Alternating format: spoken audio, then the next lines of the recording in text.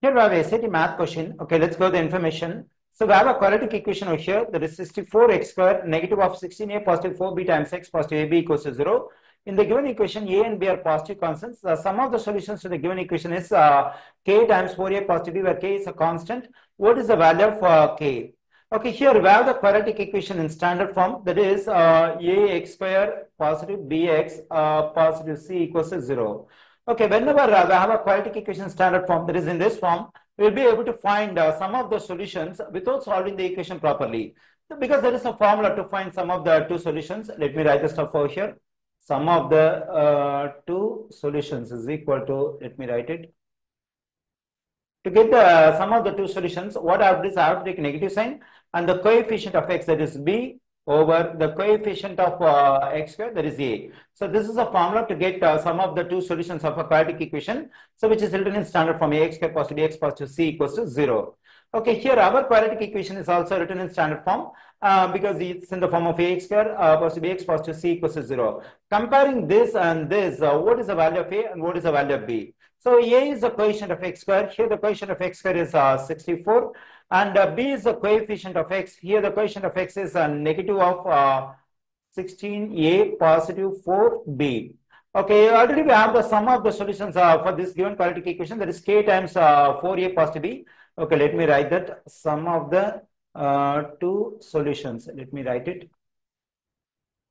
Sum of the two solutions equals to k times 4a positive b. This is given in the question itself.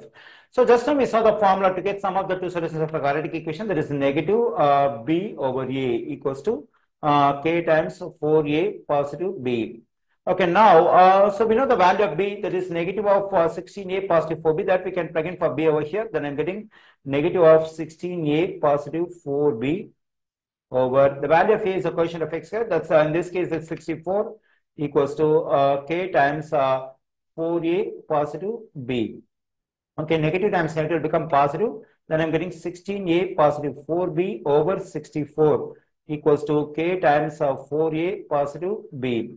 Okay, here when I look at the expression in numerator, both 16a and 4b are the greatest common divisor of 4. So we can factor 4 out. So if I factor 4 out, then I'm getting 4 times 4a positive b over 64 equals to k times 4a positive b.